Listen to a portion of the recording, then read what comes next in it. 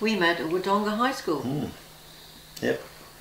I remember someone saying to me, describing Claire, she was at the swimming pool and said that English lady, and I didn't know what he was talking about, but I had to find Claire for some reason.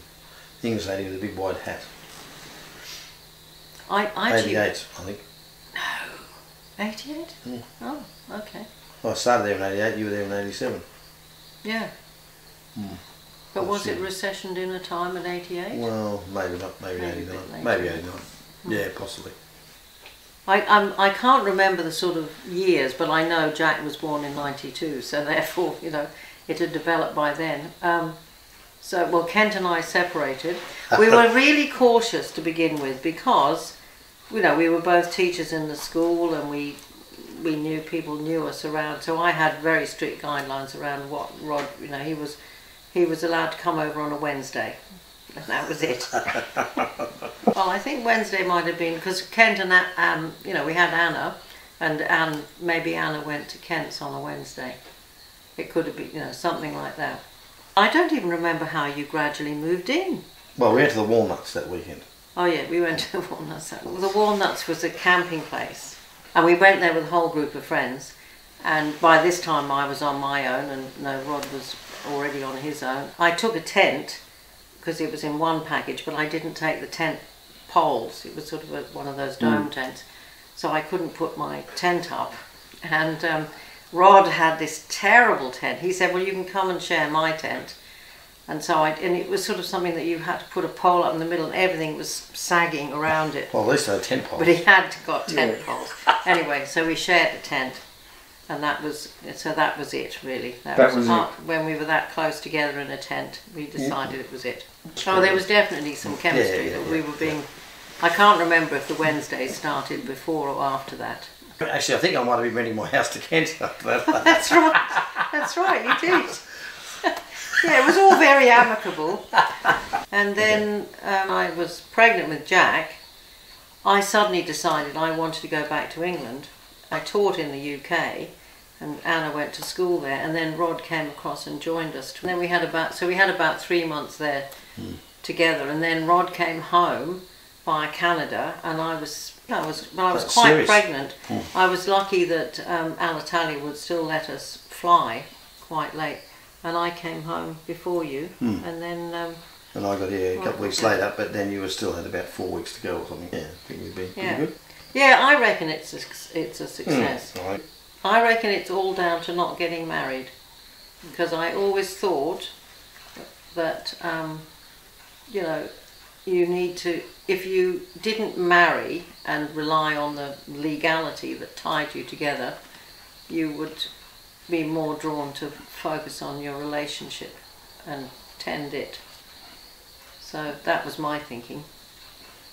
I don't know whether that's got anything to do with it or not really, but Claire didn't want to get married, and I did ask you a couple of times, and you said no, you hadn't found the right person. I did not. So yeah, but yeah, we've generally been pretty good. Yeah, we do different things, but we do similar things too. We sort of go along and then we deviate and then we come back and deviate and come back, and I think we're still sort of heading in the same direction, but we have detours. I don't know, I hadn't thought about it till just then. I've got a different view of what marriage is all about to Rod. I think your job as a marriage or a partner is to sort of help each other to grow, and so, you know, that's what I think it's good to have discussions about things that are perhaps uncomfortable, and you know, Rod calls them arguments, I call them discussions. Yeah. So whereas I think you think maybe a successful partnership is to just all be together and ho ho ho. But I probably you like robust discussions more than I do, because I tend to think they might be furious arguments. We sometimes talk about being in furious agreement.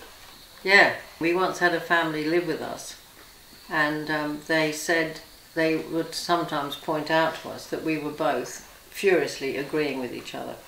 I'm sometimes a bit rude. Yeah, you're not rude, Rono. You're just exasperating. And I'm exasperated. That there are times when things happen and I need to push through them to understand what it is that is driving Rod's worry, or not wanting to do something or wanting to do something. I need to understand it, because that's part of growing together. Yeah. Well, yeah, no, I have a bit of a different view because Claire was saying, I just want to understand it. Whereas I often think all Claire wants to do is keep pursuing it so that she can make me change my mind. She doesn't agree. What we do next could be something that makes us grow apart, because Rod really wants to stay here, and while I understand that, I just don't want to be the old person who's living in a place that they can't cope with, and it's all falling apart around them, and so I don't want to do that no matter what. And so we've got to the point a few years ago when I said to Rod, right, well, I'm going to go and live in Beechworth and you can carry on here and you can come and see me on Wednesday.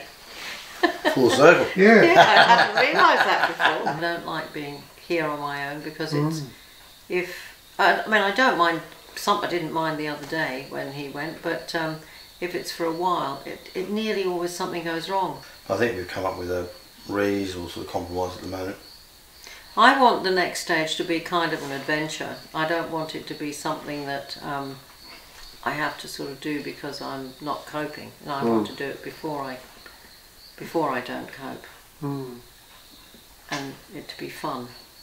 And I could easily end up thinking, I can imagine thinking, I just can't be bothered to move, I'll just stay here and let it all go ramshackle around me if I leave it a lot longer. That's why I'm saying to Rod, 75, I want to be